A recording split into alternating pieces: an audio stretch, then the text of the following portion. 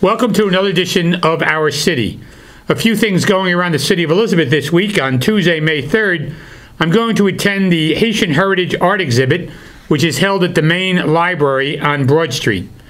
We will all be celebrating Haitian Heritage Month through an artistic lens where art, music, and dance will be exhibited all month long. For more information, you can visit the public library at their website, elizpl.org. On Wednesday, May 4th, we will be raising the Mexican flag in front of City Hall in honor of Cinco de Mayo. I recognize it's May 4th and Cinco de Mayo is May 5th. It just turns out this is when it fits the schedule. On May 4th, we'll be joining the Elizabeth Destination Marketing Organization for National Tourism Week at the Elizabeth Marina. People will have a chance to board the Atlantis for a 2-hour tour experience in New York City, not only through the Arthur Kill, but up into the East River. And for more information, you can go visit the website, goelizabethnj.org. And keep in mind, the City of Elizabeth and the County of Union, we still have plenty of vaccines available. You can just go to ucnjvaccine.org or the City of Elizabeth website at elizabethnj.org or any of our social media sites for more information. We should still continue to get vaccinated, following the social distance rules. Wear your face mask or covering if you're in crowded places and you're not sure the vaccination status of the people that you're with. Keep in mind that personal responsibility through this pandemic is extremely important. And if you need any other information, you can call our Public Information Office at 908-820-4124. First of all, I want to thank our guests for being here today. First, Ms. Carol Savona, who is the president of Future City. Carol, welcome. Thank you.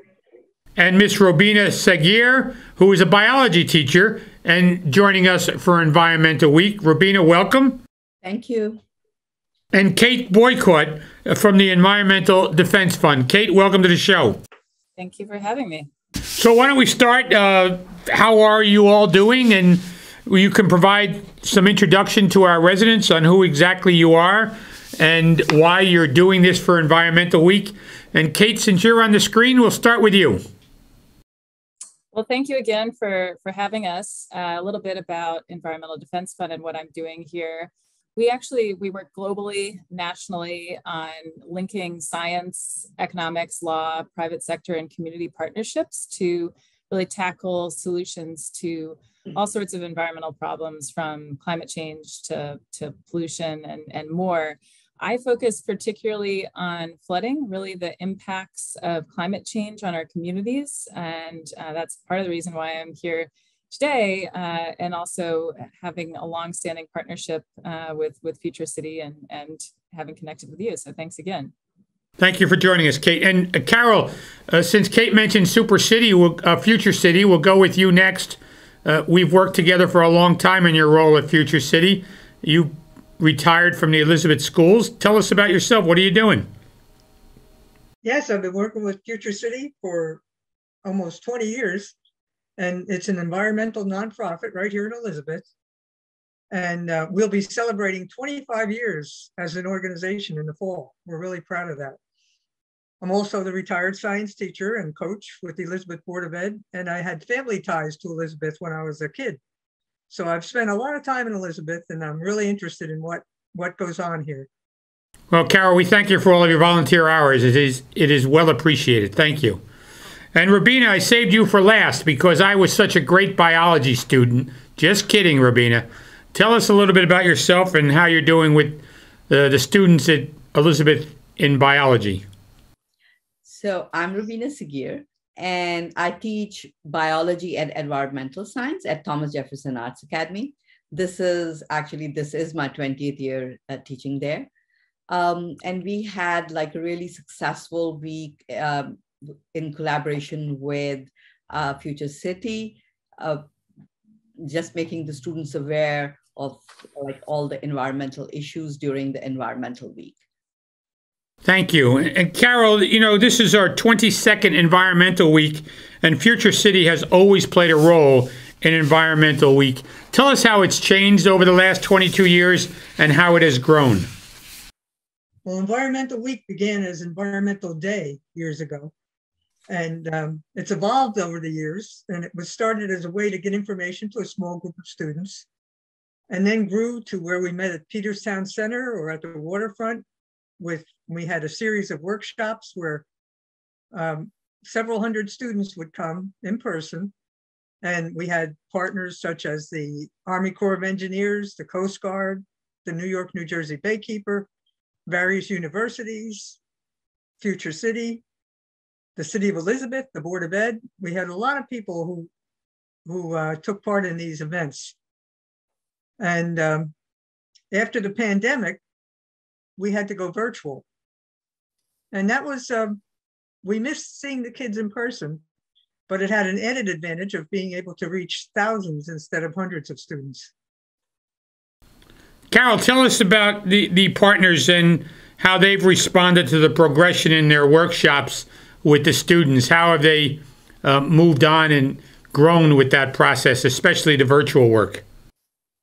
Oh, our partners keep the information up to date, and they constantly impress on the students that they individually can make a difference. Accurate information and ways to deal with problems are important ways in getting students involved. The climate is changing at a more rapid pace than we thought, and the future of these students will be impacted by the decisions that they make. So we want to really get them invested in their own future. And Rubina, can you provide us with a review of the week and what the remote workshop partners did in the science classes? So this was like a really successful week of imparting information to the students. Now, it didn't just give students the information of all the environmental issues, but it also had like set of questions after each session. And then at the end, they were like a questionnaire kind of a thing where it had just simple yes or no answers. It was like a kind of self-evaluation for the kids to realize whether, whether walking to a corner store is better for them or better for the environment, or riding in a car. So by evaluating each of their acts, they could identify which act was more environmentally friendly and which wasn't. So I think the whole purpose of all this was to create awareness in our students. And we were pretty successful in doing that. So how many kids picked a car, Rubina?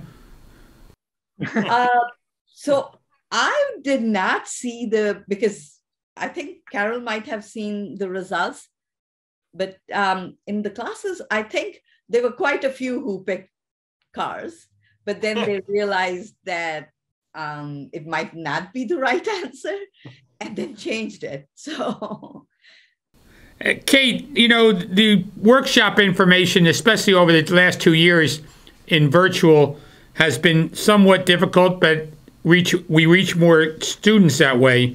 Can you talk about a public policy perspective, and why is that so important in dealing with these workshops?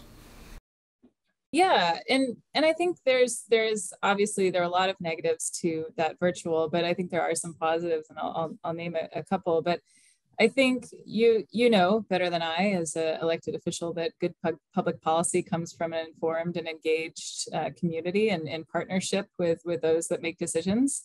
And I think what Rubina and Carol's work on getting these workshops together have done is really given students some of those tools to think critically about how we can maybe be part of the solution to a lot of these big challenges. So whether it's choosing the walk over the car, or recognizing that maybe there are other things that even go beyond our own individual actions that maybe we can get a little bit more involved and engaged in changing. I think that it's just a really great laying of the groundwork for that kind of engagement. So Kate, when you talk about public policy, you're way too young, except Carol might remember the commercial back in the 60s with the Indian crying on the road when the car would drive by and throw litter out. I was a young boy at that time. I thought that had a great impact on me. But then again, there's there's a lot more avenues now for the media to get the word out. But that was kind of a captive audience. And I remember, do you remember that, or did you ever see it? It was a pretty moving commercial directing young people to a public policy issue. Yeah, and I think in the sense that we need those messages that connect us and sort of help drive us towards action. That's really important. I think, you know, also recognizing that, like we were just talking about, there are things that individually we can do, but there's also reasons that maybe we need to come together to make larger action. And I think climate change is one very big example of that. And we've seen many of the youth at the ages that Rubina is teaching coming together and advocating for changes to how we deal with greenhouse gases in this country and beyond. And that is frankly inspiring. I didn't get that engaged as a high school student. And so I'm inspired every day by a lot of the students that are kind of doing that and making some of those messages for us. I think there's actually a lot they're doing on social media to reach everybody, including their parents. So, Rubina, Kate raises a good point on the perspective of the role of an educator. How do you get that message that Kate just spoke about across to your students? So, like Kate said, that informed, we have to have informed public to take care of our environmental health. They have to recognize that there are environmental issues first. And I think by attending these workshops, the students become aware of all the issues, but at the same time, the purpose should not be of scaring them with talking about, there are naturally, the climate change is causing storms and hurricanes and flooding and all this, but also for them to identify that we don't have to look for something big to happen, some big reforms to come. Each one of us is individually responsible for doing our part. And once the students understand, they are, as they specifically, because they are the ones who are going to be solving all these environmental issues later on in life. So for them to be aware and know and understand that each one of them is responsible for taking care of the environmental health. It's, reforms would come and they should, but each one of us has a role to play as well. So Carol, you started teaching way before climate change was on the lips of the students. How do you think students progress from here, and how do you get the word out locally to residents as well? What are the next steps? Oh, for me, I agree with Rubina. We don't want to scare people, but due to storms like Hurricane Ida that made landfall in the US and the Gulf of Mexico, but did more damage here in the north, people in Elizabeth finally realized that devastation can be real. Usually it's somewhere else. It isn't somewhere else. This local, in my backyard realization often moves people to action. We're trying to get people involved in their future. And when they actually know people that are impacted by bad climate changes, they're more apt to get involved with trying to solve problems. Thank you, Carol. Kate, climate change, if you remember, started off as global warming. And how do we create a culture of resilience locally when we really get off on the wrong foot on the wording of the message? Yeah, so I think I really loved what Rubina said about sort of everybody plays a part. And I think that, we do know, and it's good to acknowledge that these are big challenges. I think we do need to be aware of that. We have, like we saw with Ida, we've received 40% more rain than in the 1950s. So we have tons of rain. We have risen sea levels. These are real things that we do need to be aware of. But at the same time, people feel really alienated, like Rubina said, if we aren't aware of the actions that we can take to deal with this problem. It's not unsolvable. and we have the power to do it. We just need to figure out what everybody's going to do. So I think at the individual level, really being aware of the kinds of messaging that Rubina is sending to educate kids about climate change, that can help us make decisions about, paying attention to the weather report, knowing whether we live in a floodplain or not, and knowing whether or not we might need to maybe move something in our house or go to a higher floor, or if that's an option, really trying to think about what to do in the case of a storm. But more proactively, also working with our town planners, working with those that make decisions in our communities about sort of, how do we deal with this problem? There are some actual solutions to it, and part of that is engaging as a community member and vice versa, so that we can kind of figure out what we're going to do together to deal with this changing environment. And for all of you, by the way, how do we transfer what Kate and Rubina and Carol were saying into more of a regional information and understanding the policy? Because Kate, you raised a good point. Follow the weather stations if you live in a floodplain. But there may be other cities who are never impacted by any of this. And how do we convince those cities that this issue of climate change and information and policy is extremely important? We'll start with you, Kate. Yeah, I mean, I actually think that Ida showed us that it's not just the coast. I think a lot of people think that it's the Jersey Shore or something like that, that it's sort of wealthy homes and second homes and certain communities and somewhere else. And I think Ida showed us that that's not the case. But you're right, there are some places, I would say very few at this point, that are not receiving some level of impact. Even last summer, after the fires out west, the sky was orange in New York and New Jersey for a day, because we had some of that remaining ash from those fires, many, many miles away, impacting our air quality. So I think that people are starting to get a sense of that.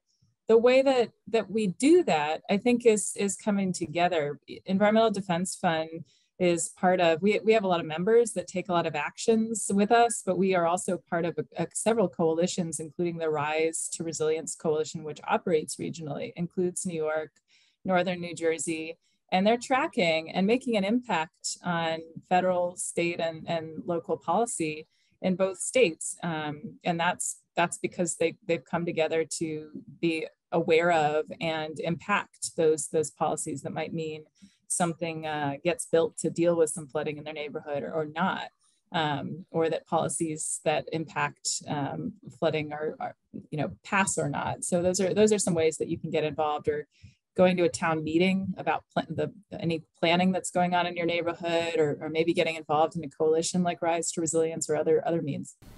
Thank you, Kate. Rubina, how do you get the students, no matter where they come from, to understand that climate change affects all of us? Like Kate was talking about with the red skies, how do we convince students that are never affected visually that it's still serious? So, like Kate said, that the impacts of the fire were felt in New York. The students have to, they have to understand that we share. It seems like specifically the water and the air. It's almost like we are all sharing it. It's just like that.